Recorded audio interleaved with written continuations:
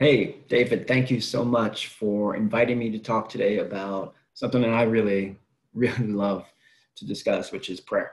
And so today, what I'm going to do is I'm going to talk about five ways to pray during hard times. And so what I'm going to do is just kind of lead off with a little bit of a story, and then what I want to do is try to make something for everyone that's practical, something that they can take away right at the end of this, kind of just go and do. Uh, because just to give you a little background, I worked in publishing for the last 25 years, 26 years now.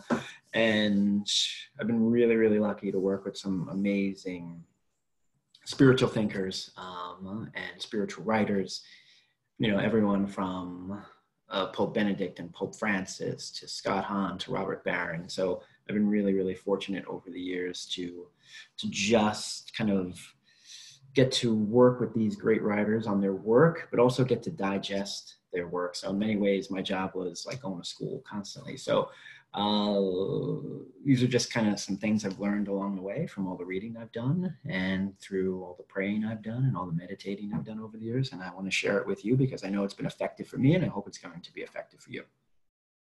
So anyway, quick story. When I was about 12,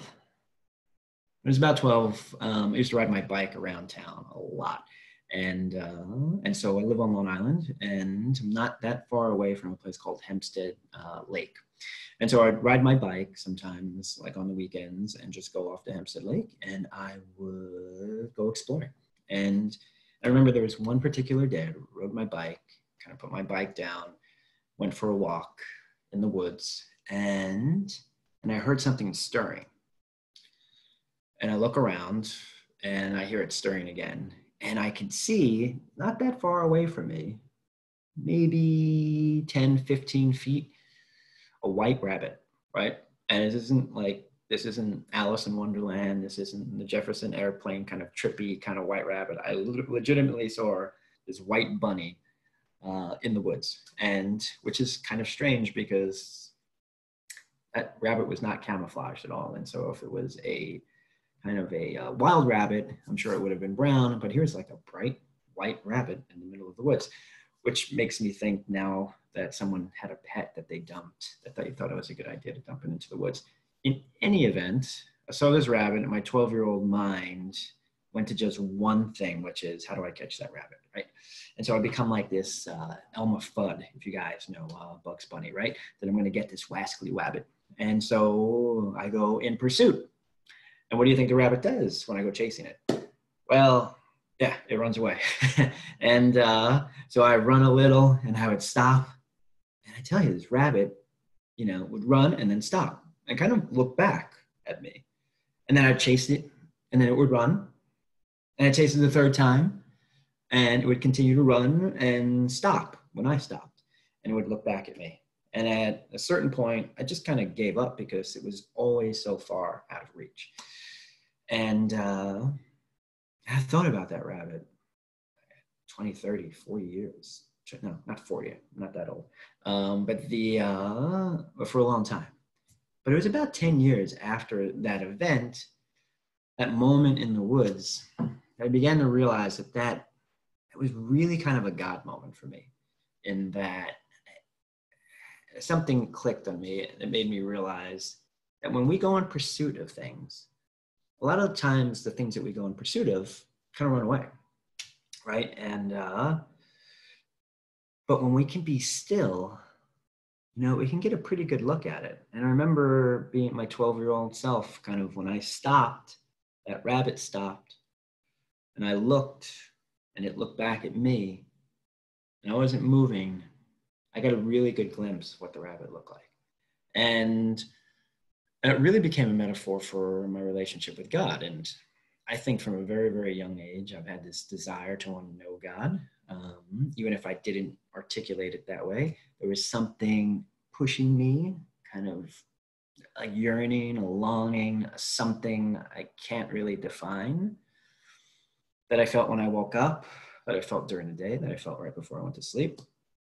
And I've come to learn that really that longing is really a longing for God.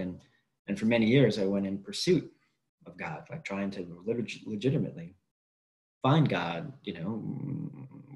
many, many different places. And a lot of times it eluded me. But when I was able to kind of find stillness, or actually practice stillness, it was in that practice that I realized, when I can slow down, when I can stop racing, stop chasing everything all the time, often, we get a good glimpse of what we're looking for. And at the same time, and sometimes, what we're chasing, because we're relaxed, kind of comes closer to us, at least seemingly, right? I mean, that's what it felt like for me. It feels like the times when I kind of back off, all of a sudden things seem to work out better than when I'm constantly forcing things to happen. Right? And I think a lot of people who may have been in relationships or have had relationships in the past know that, you could be looking for a girlfriend, looking for a boyfriend, right? Looking for a significant other, and you're searching. And then you get kind of fed up. You're like, and you're not finding anybody. But then you give up. And then all of a sudden someone pops up into your life, right? Because you're not pushing. You're not in this struggle against life.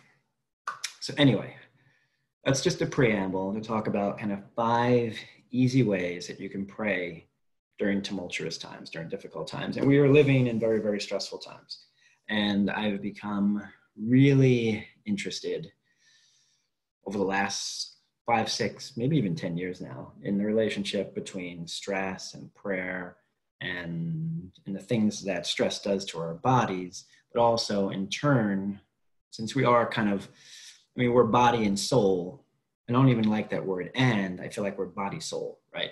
That we're the body and the soul are this one unit. So what happens to our body affects our soul. What happens to our soul affects the body. And so I'm really interested in that connection and how stress, can really play a part. Sometimes in a positive way, but sometimes most often kind of in a negative way for our soul life. But that's complex too, but we'll just kind of keep it simple that I've just found, and I think a lot of other researchers have found, that obviously stress does things to the body. And if we believe that the body and the soul are interconnected, then we have to think that, what happens to us physically is also changing us mentally and spiritually. So are there things that we can do for the body that help the soul? And are there things for the soul that can help the body? And then just kind of help ourselves throughout the entire, within the unit that is us? I think there are. And I think there are ways of doing that. So just 5 simple ways to pray during hard times. And so I usually don't take notes and just kind of ad lib, but I want to make sure I get this right for you guys. So if I'm looking down, I'm just kind of refreshing my memory on some of the things I wanted to say. All right. So first one. So how should you pray during hard times? And look, as I said before, we're under stressful times, right? The coronavirus is still sweeping across, the world. There's social unrest, right? There's high unemployment. We have economic uncertainties. The poverty levels are crazy right now. The strife that is going on between us, not just as Americans, but as citizens of the world, can put a lot of stress on everybody. So the very first thing that I like to do, right, and it seems so simple, but I think going back to basics is really, really important, is to pray the Our Father, right? And so that's how, when the apostles asked Jesus how to pray, his response is the Our Father, right? And he gives us a very, very basic prayer. But what I've liked to do with it is to really, is to synchronize it with our breath, right?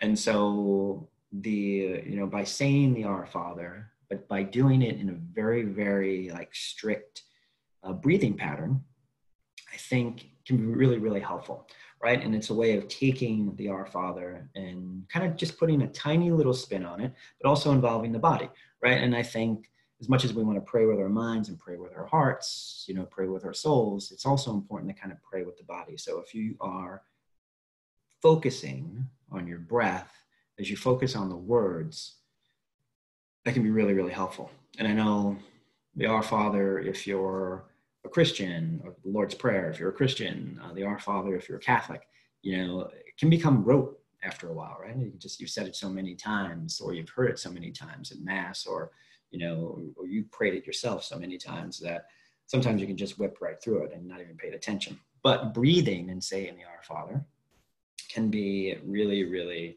I think, can really kind of change, can really be a balm for your soul, right? And I think it can also, there's also physical things that happen through it. Just to share a quick story, I got pneumonia last September. My doctor's trying to help me out, give me a steroid, an inhaler, and a cough syrup, right, to try and help me, because I was in really bad shape. And so I took all this stuff, and it somehow, the pneumonia coupled with the medicines created an adverse reaction. My heart rate went from somewhere hovering between 80 and 90, usually when I was healthy, to being 150, 160, 170 constantly for weeks. My heart didn't stop racing. I'd go to the doctor, and the doctor's like, oh, this is bad, so let's run all these tests, but the tests are fine, so we're not really sure what's happening. And I would use kind of breath prayer, to try and kind of bring my heart rate down. And it did work while I was praying, but then it would kind of like zoom up when there was something just physically that was off because of all these medications that I had to let them kind of run out of my system before, I could get back to kind of stasis. So anyway, it did help, and it's helped me over the years kind of lower my blood pressure. And I've actually done tests where I've hooked myself up to a blood pressure monitor and have prayed and have, taken down the results. And the results are that I can lower my blood pressure and I can lower my pulse rate to kind of healthy levels when I do this. So Our Father, the number one prayer, for these kind of 5 ways to pray during hard times, Our Father mixed with breath. And so we do it like this. Take a deep breath in and say, Our Father. Take a deep breath out and say, who art in heaven. Take a deep breath in, hallowed be thy name. Take a deep breath out. Sorry, I'm forgetting. Our Father who art in heaven, hallowed be thy name. Thy kingdom come. And then breathe in, thy will be done. Breathe out, on earth as it is in heaven. And then you continue that, right? You can even break it down to a single word, right? So you could take a breath in, our, right? And take a breath out, Father. And then really kind of focus on those words.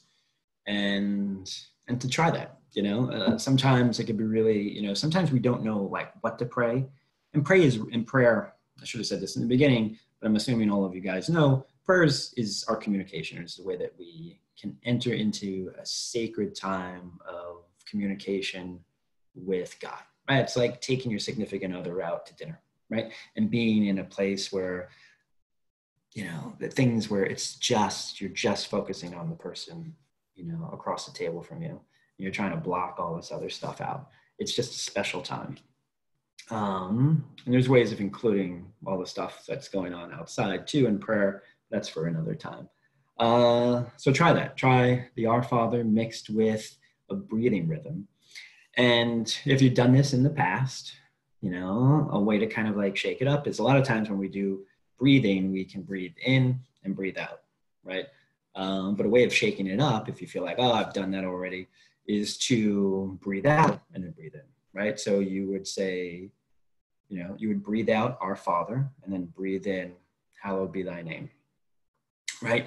And you would do that. So you would start on the out breath and then bring it, and then on the second line or second beat, essentially, you would do an in breath.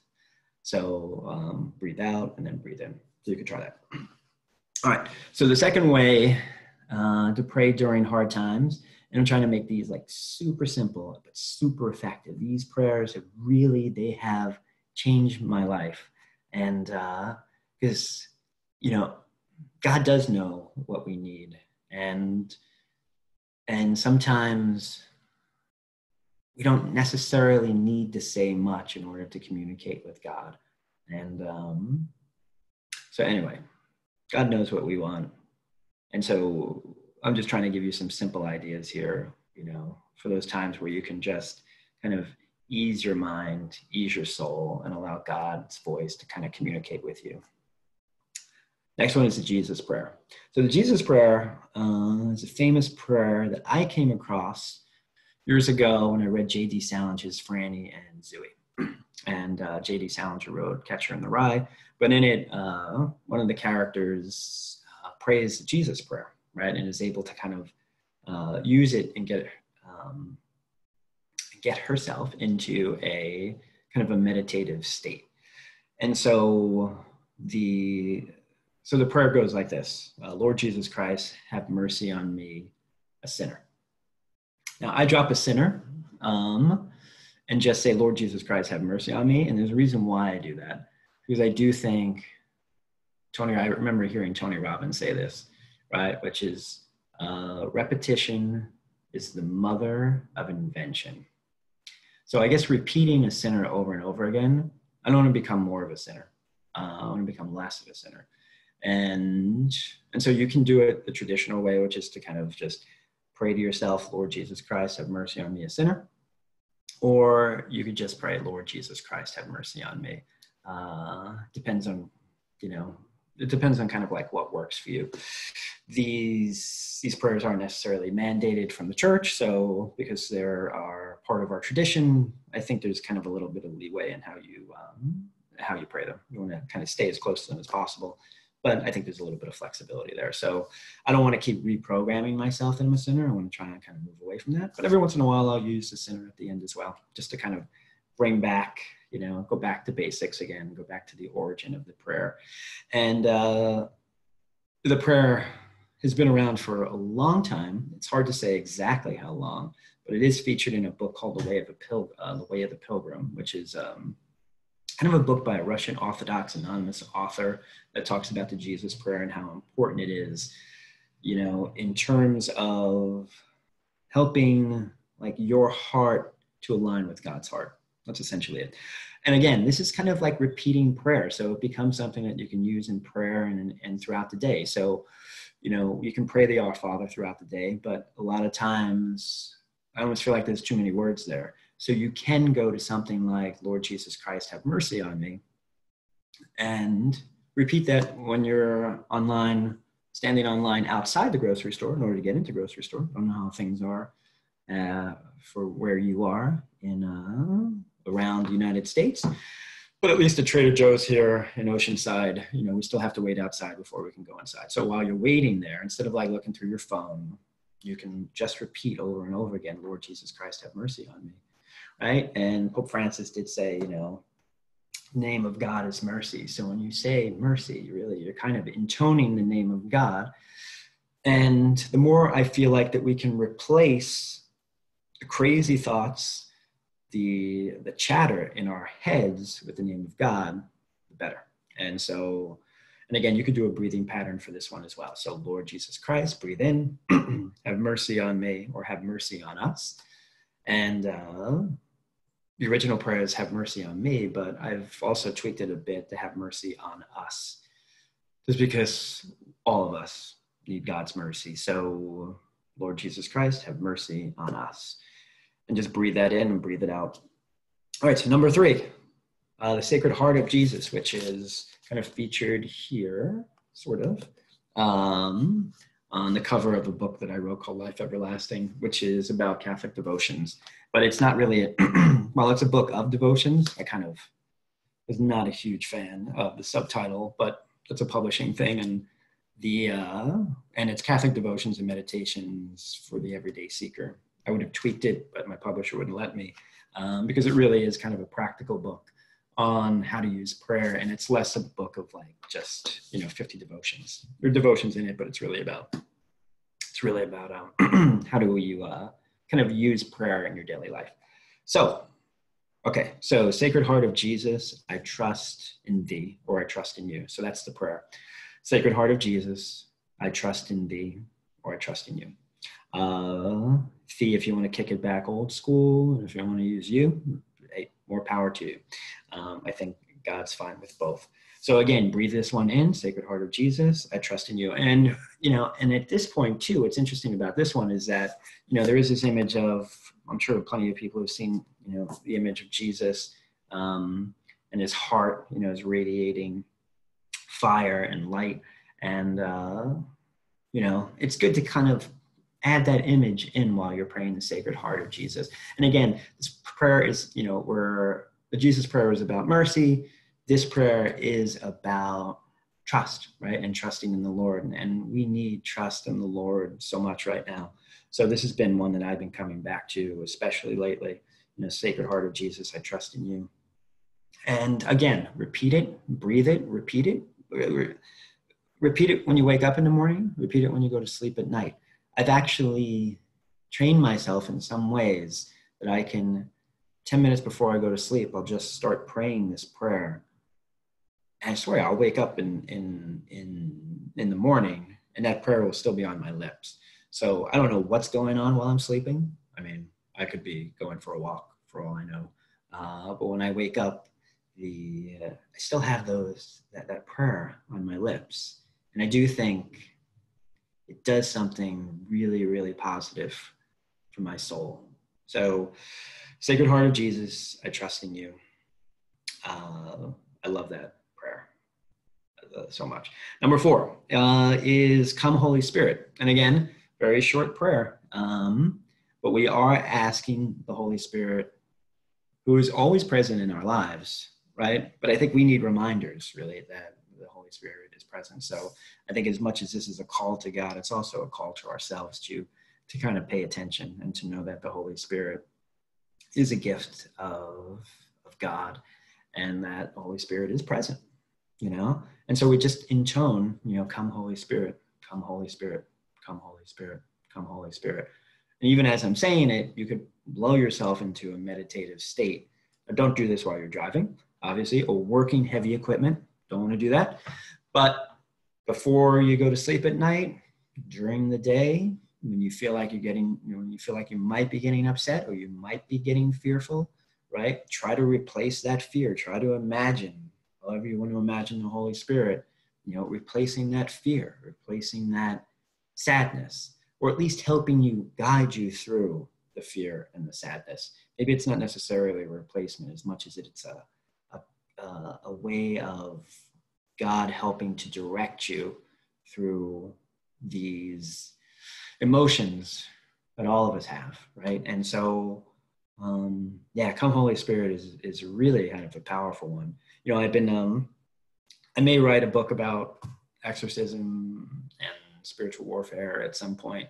And obviously, one thing that we want to, no one ever wants to be possessed by the enemy, right? No, it's a very bad thing. No one wants it, and you don't want it. But the Holy Spirit, think about if you were like, if you allowed the Holy Spirit to just come into your heart, and what would your life be like, right? If you lived with this, with the heart of the Holy Spirit pumping blood through your veins and the brain of the Holy Spirit, just helping you think and make decisions. It's just transformative. And I think the more that we can ask the Holy Spirit to come to us, right? Jesus says, ask and you shall receive. So maybe instead of asking for like a raise or a new car or whatever, to really kind of be careful about what we ask for, and maybe ask for the Holy Spirit to kind of come into our lives more fully, or help us understand the Holy Spirit's presence more fully, to help us unblock the Holy Spirit. So when we intone, come Holy Spirit, it can really, just try it. Try it and see what happens, because I think it can really, all of these prayers can transform your life. And it's also, you can also get bored of some things. Let's just be like honest. You could do the Jesus prayer and after like 3 months feel like, it's not working. Or after a couple of weeks, I don't feel like it's working anymore. I don't feel like I'm having the same experience that I was having before. Then you can switch to Come Holy Spirit or any of the other ones. Okay, and number 5, the 5th way to pray during hard times I love this. This is my favorite, right? And it is simply the name Jesus, right? It's the devotion we'll talk a little bit about in Life Everlasting, which is backwards. Most holy name of Jesus. And to repeat that word. You're not saying it in vain, right? It's not like you stubbed your toe or smashed your thumb with a hammer.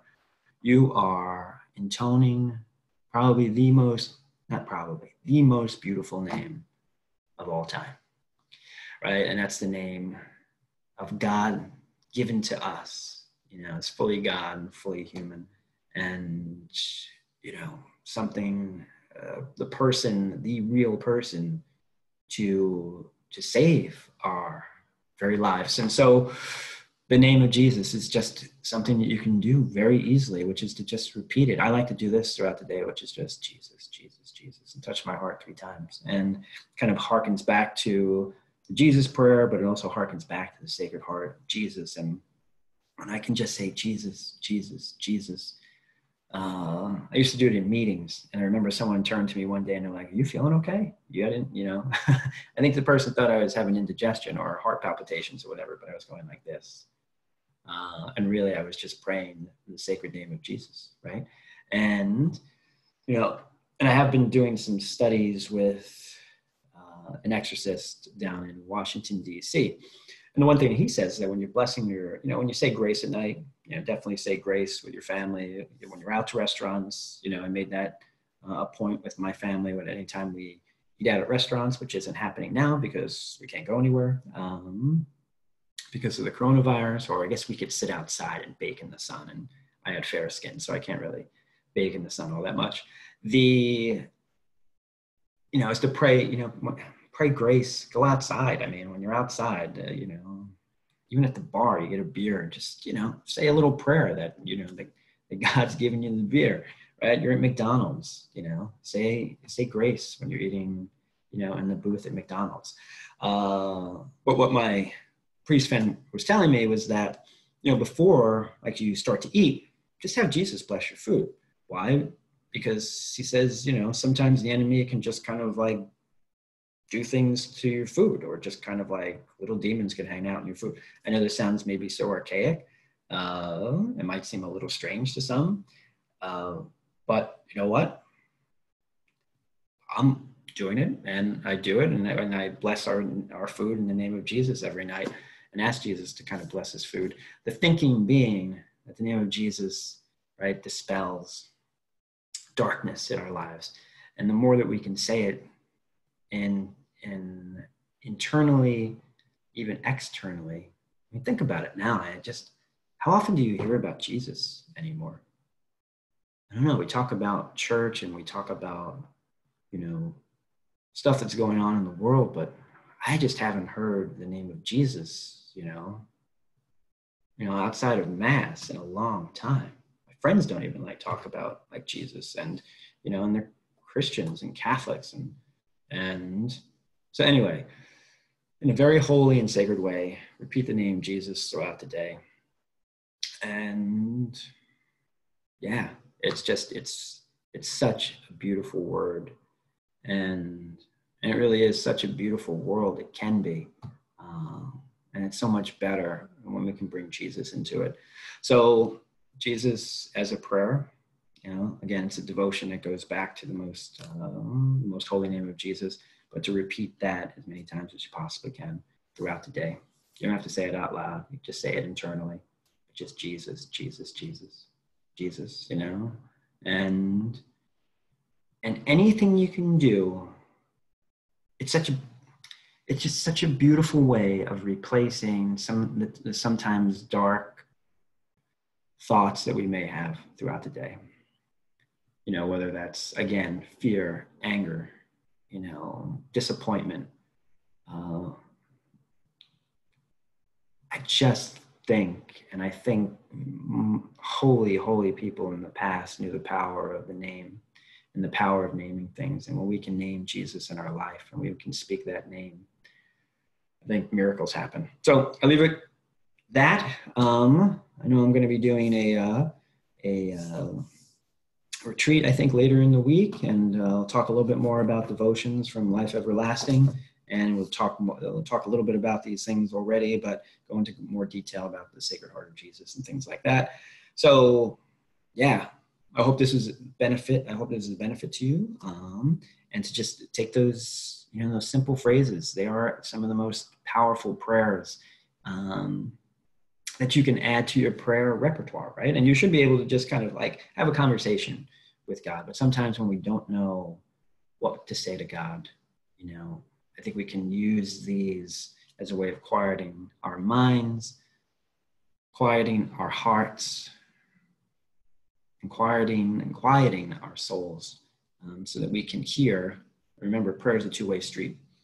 So if we're going to be communicating with God, we have to allow an opportunity for God to talk to us. And so these are just 5 ways that I found to be really, really helpful in allowing that God space to happen. So that's it. Hope you enjoy, and blessings to all of you.